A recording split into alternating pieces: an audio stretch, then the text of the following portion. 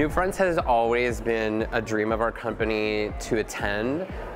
We know that this is the Olympics of branded content, advertising agencies, marketing just in general, and to be in New York City, of course, where it's the epicenter of all of those businesses colliding.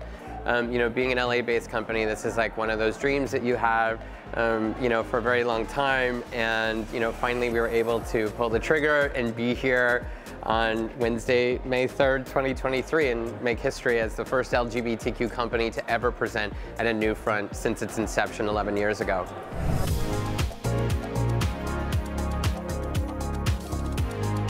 As a presenter, I really hope that attendees take away our overarching message, which is to spread queer joy.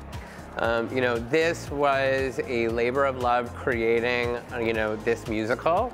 Everything culminates kind of with all the new shows that we presented today, like King of Drag and Pride Ball, and returning shows that we have to the network, like our new show Culture Q, our award show Queer X Awards, and of course Drag Latina.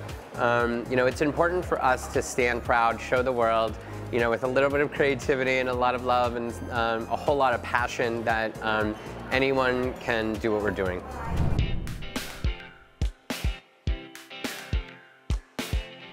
Revry has so much great, amazing premium content to offer.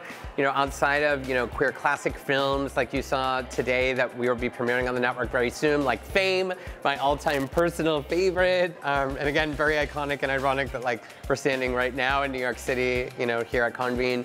But amazing originals. Again, Revry is committed to uplifting queer joy and showing real creativity from an unscripted standpoint. And when you have shows like Drag Latina, the first ever Spanish language intersectional drag competition show, it was made for a queer Hispanic audience here in the United States.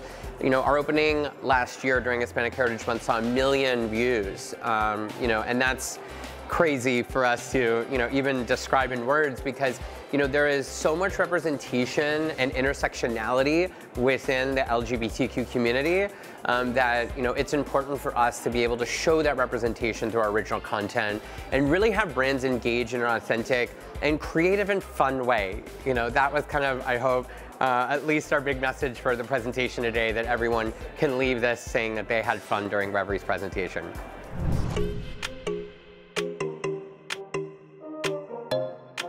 I think the big picture conversations that the industry needs to have as a whole is bigger investment in our community. In the United States, we spend $1.7 trillion a year in disposable income. That's just the US.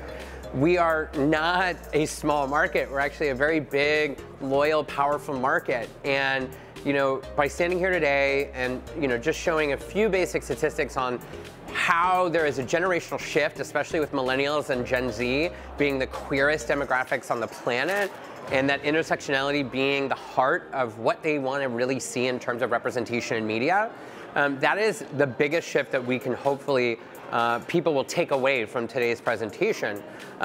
Brands need to invest more in LGBTQ content and in platforms and networks like Revry, because historically it's just not been enough.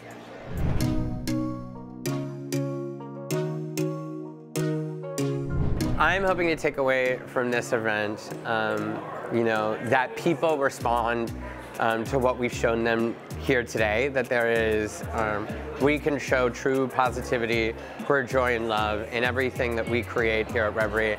And I am, praying and hoping that the world starts to take watch, and that folks really, if they were brands and agencies, thought, that we couldn't do it, or they were on the edge or weren't pulling the trigger yet, that today is a public, very loud and proud statement that it is possible and we can make a huge difference.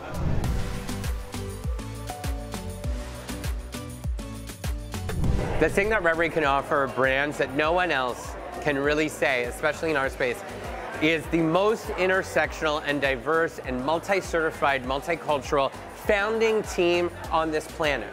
Revry is not just owned by me, but it's equally owned by Christopher Rodriguez, an Hispanic gay man, Aaliyah J. Daniels, a super ally, who is a black woman, LaShawn McGee, a black female, lesbian Army veteran. We started this company 6.5 years ago, and we never faltered from our ownership and what that meant to leadership. And we are taking a stance so publicly, so proudly today to show that, you know what, you can have 4 co-founders, you can have women, you can have African American, you have Hispanic, you can have non-binary folks like me. We can take charge, we can lead, and it doesn't have to be one type of leadership, one type of voice like we have seen historically in media today. This is the future of Hollywood, period, and we are leading that charge.